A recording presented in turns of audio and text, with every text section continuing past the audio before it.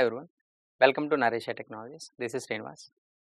In this video, I am going to explain in the array. So whenever we are collecting a pair of elements, nothing but whenever you collect two elements, the two elements should generate the required sum. So what is that sum is required, right? How many pairs generate the required sum? So that we need to display all the pairs in the array. So with one example, suppose here we are taking one array, just array we are taking directly like this, directly we are taking, and with some elements we are taking. For example, random elements 7 3 9 4 2 6 8 5. So we took like this. This is the array and it is pointing to this one and is index 0 1 2 3 4 5 6 7. So the size is 8. Now we collected that required sum. We collect the required sum. It's something like we are taking 1, suppose. So we took 1 like this. Now here, so whenever we ask, just read the required sum means what? That sum we collected. Suppose required sum is a 10. How many pairs will generate the required sum? When compared with 7, yes, 7 plus 3 will generate. So 7 comma 3 is one pair. And next one, here it is a 7. When compared with other things, no. And here it is when compared with a 3. And 3 7 already is a pair.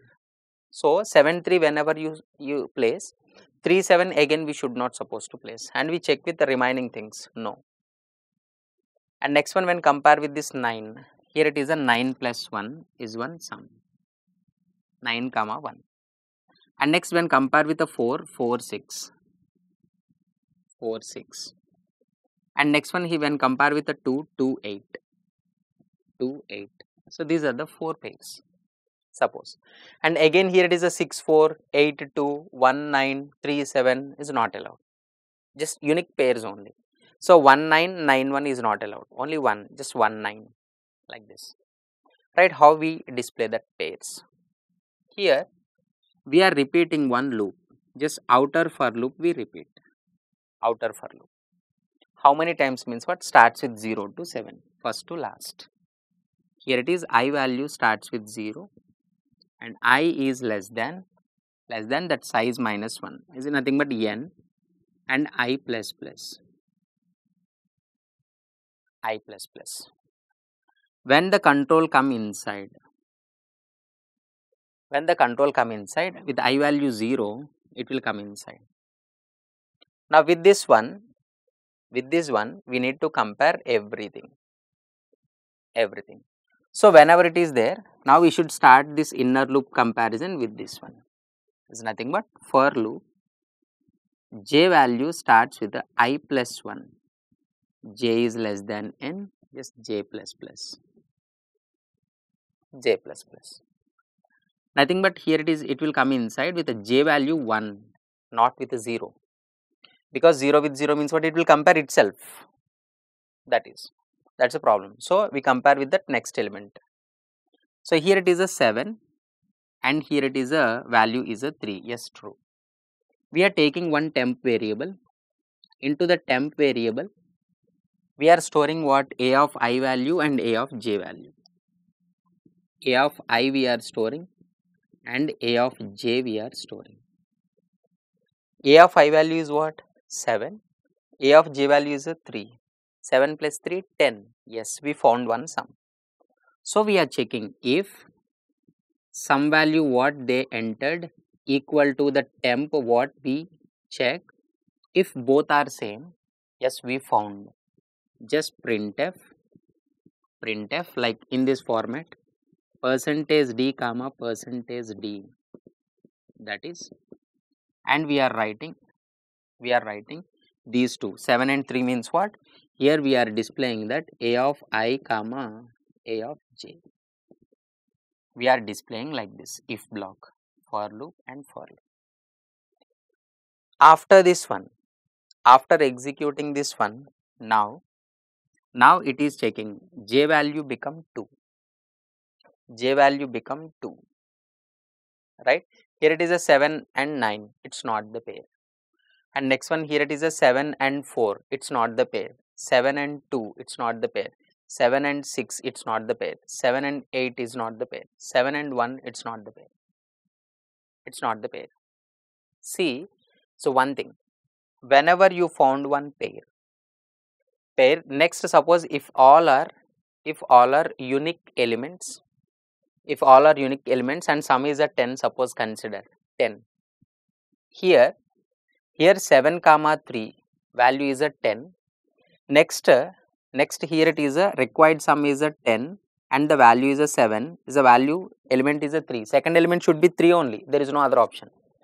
If remaining all the elements are unique elements, means what is a never match? Sir, suppose somewhere if 3 is there, just imagine if somewhere the 3 is there, sir, then what we should do? Here it is a 7 3 and 7 3 is the same pair only, na? Same pair only. So here it is a definitely no need to continue with the remaining things. So once you displayed in the if, you can break this inner loop, no problem. You can break, I think, but remaining things it will not check.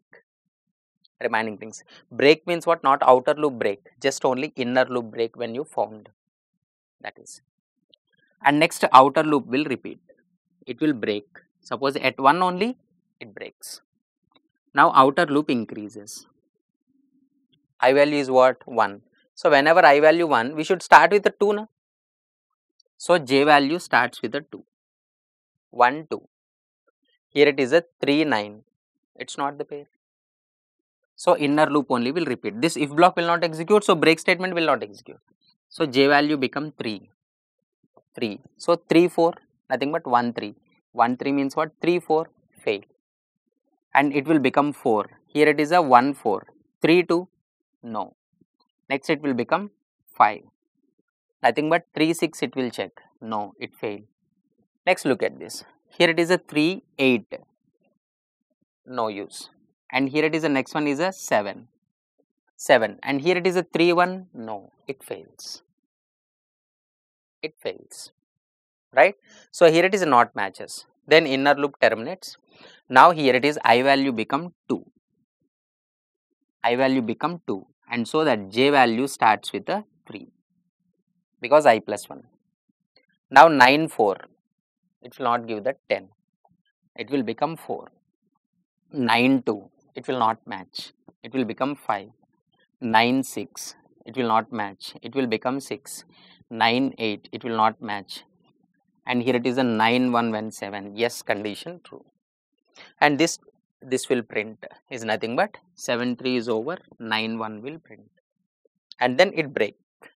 Nothing but inner loop only breaks. And next again I value become 3. I value become 3. And here it is, it starts with a 4. 4 and 3 4. 4 plus 2, 6. It's not 10. Next it will become 5. See, look at this 4 6 value is a 10. Whenever it matches 4 6 pair, whenever it matches, it will print and it will break. Nothing but inner loop will be terminated. No more repetitions. If you are not breaking, then what is the use? If you continue with the 8 and 1, 4 plus 8 and 4 plus 1 is no use. That's why we can break. And next one here it is a finally it will become 4. It will become 4. And here it is a j value become 5. Become 5. Here it is a 2 6, no use. Next it will become 6. Yes, 2 8. Yes, it will. Is that last pair. And next whenever it is executing, it will break. 7, it will not check. So like that remaining things also it will execute. But remaining next one anyway it will not continue. So that 4 pairs it will display exactly. This is the code that how to find out a pair of elements in the array generates the required sum. That required sum you have to enter. That's all. Okay. Hope you understood. Such type of problems I'm going to explain in the coming videos also. Here we are just taking only pair of elements. Sir, I don't need pair of elements. Whenever I give one required sum, required sum, n number of elements you can take, but it has to generate the required sum. Sir, what are the elements? Just give. Okay, such type of examples we'll see in the coming concepts. Hope you understood. For more videos, please subscribe to Naresh IT channel. Thank you.